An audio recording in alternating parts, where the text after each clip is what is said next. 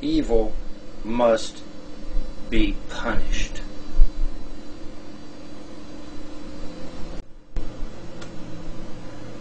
Well, it's official. It's official, ladies and germs. CAIR is now on my shit list. Not that they haven't been in the past, but now they really, really are. They are taking credit for getting a televangelist removed from TV. They sent a letter to CBS and asked that a televangelist named Bill Keller be removed from CBS's lineup because he exposed the truth about Islam. Alright? And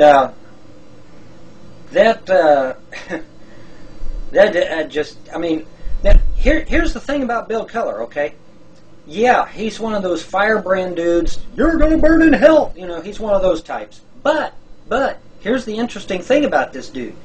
He paid for everything out of his own pocket, okay? There's no taxpayer money involved here at all. None. Not one penny. Okay? Isn't that refreshing? I mean, come on, atheists. Isn't that refreshing? And he was equal with everybody. He even jumped on Christians. Okay? He didn't give nobody a pass. He even jumped on Christians. Alright? So Keller was a fair dude. Alright? So Keller gets on TV and he tells the truth about Islam. He says it's a 1400-year-old lie. Muhammad was a pedophile. He's saying the same things that I've been saying. And he now's lost his TV show. Okay? Because CAIR strong-arms CBS. And shame on you, CBS, for knuckling under to a bunch of terrorists. You do know, CBS, that CAIR is implicated with terrorism, didn't you? Okay? So you basically sided with a bunch of terrorists over a man's right for freedom of speech, freedom of religion, freedom of expression, and I could go on and on and on. Alright? This is a bunch of shit. That man had a right. And he was paying for it out of his own pocket. Instead of getting on here like so many do.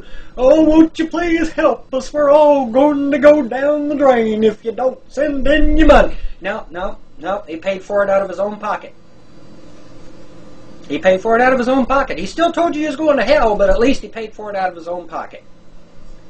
So I can respect it. You know? But this is a bunch of crap, man. CAIR had no right. They're taking responsibility. CAIR has claimed responsibility for getting this guy axed, and they're proud of it. It's a bunch of hogwash, and CAIR. The only reason CAIR is doing it is because they don't want the truth about Islam to get out into the rest of the world. Okay, they can't stop us from saying it on the internet. So as soon as it gets out in the real world, wham, they slam you. Okay. And they're doing that one guy the same way. Oh gosh, I forget his name now. The guy with the beard.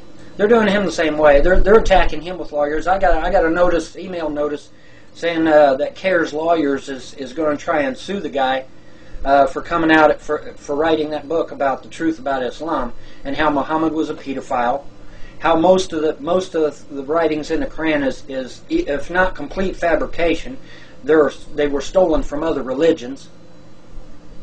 So yeah, this guy Keller, like him or not, was saying the same thing we're saying about Islam. That it's a cult.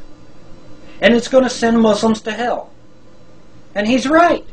He's right. And he even sent a letter out after this all transpired. He says, I don't hate the Muslim people. I want to save them from going to hell. I want them to acknowledge Jesus Christ because Jesus Christ was the real prophet. Not Muhammad. Muhammad wasn't a prophet. Muhammad was just a warrior. He wasn't no prophet. Jesus Christ was the prophet. And Keller's right. Keller is right. So this is a bunch of crap, man. And I think CBS Instead of siding with somebody that is implicated with terrorists, they should give the man his TV show back. At least he's paying for it out of his own pocket. I can respect that. I may not necessarily subscribe to everything he says, but I can respect the fact that he's not begging on TV every 5 minutes, like some do. I can deal with that just fine. So this is a bunch of crap. Give him his TV show back, man. Let the man have his freedom of expression and religious expression back. And let the man rise or fall on his own merits instead of being twisted by the arm by CAIR. CAIR should not have any say on what another person's religion is or what they believe. That's a bunch of crap, man.